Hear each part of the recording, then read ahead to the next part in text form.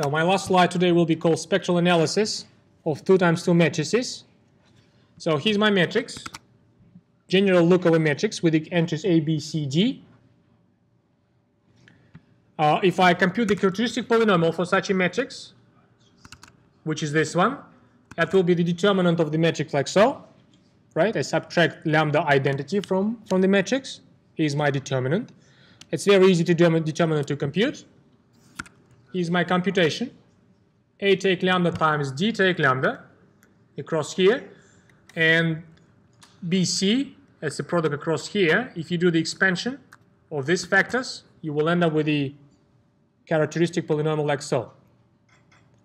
Now, here's my shortcuts. This number, A plus D, this is the sum of the elements on the diagonal, isn't it? That's the number, that's the concept, I mean, that's this sum. I had a special name for it. A few times I mentioned it. I called it trace of a matrix. Sum of the elements on the diagonal is a trace of a matrix. Now, this term, which is a free term, which doesn't carry any lambda, what is it? That's the determinant of A, right? It's AD take BC. That's the determinant of my original matrix. So here it is. So my characteristic polynomial in case of 2 times 2 matrix, it takes this form. It's the unital polynomial, highest coefficient 1. Coefficient next to the lambda is simple trace, so it's a sum of the elements on the diagonal. Free coefficient is the determinant of the matrix. So if you need to find the characteristic polynomial of 2 times 2 matrix, you don't have to go this way. You can just use these 2 shortcuts and reproduce the polynomial. Moreover, for the polynomial of degree 2, we have what I call once Vieta's theorem. What does it say, Vieta's theorem? It says that quadratic polynomial, unital quadratic polynomial, is such that the roots of this polynomial, which we know now its eigenvalues, roots of these polynomials, they add up to the coefficient next to the lambda with the opposite sign. And the product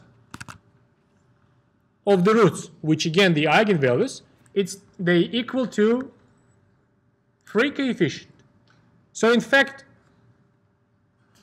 we can write these 2 identities straight away by looking at the matrix, by computing trace and determinant, and we can start guessing the eigenvalues. Here's my shortcut in case of 2 times 2 matrices. On many occasions, if you use this shortcut, you will be able to guess the eigenvalues straight from the look of a matrix. Here's the example. It's from a tutorial book, question 7, part C. Here's a matrix. Trace of this matrix is -3, sum of the elements in the diagonal. Determinant of this matrix is -18, take 0. -18. My eigenvalues, some of them should be trace, and the product should be -18. Easy guess, isn't it? Can you guess 2 numbers such that when you add them, they give you -3, and when you multiply them, they give you -18? Here's my guess. -6 and 3. And now I can finish my spectral analysis. For the first value, -6, here's a matrix A plus 6 identities. Here's a matrix. It's 9, 5, 0, 0.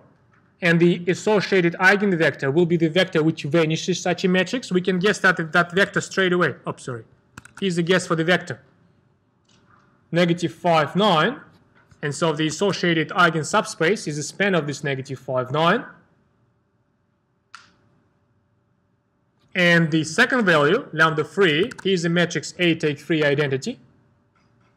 Again, we can easily guess the vector which vanishes such a vector, whereas the vector itself is not 0. It's the first standard basis vector. So the first standard basis vector will be the second eigenvector, and the second eigensubspace is the span of the first standard basis vector. You see, complete spectral analysis of 2 times 2 matrix, in this case, done a lot shorter than the one I just presented on my previous slide, where we dealt with the 3 times 3 matrix, and we didn't have any shortcuts in when we needed to find the eigenvalues. Any questions?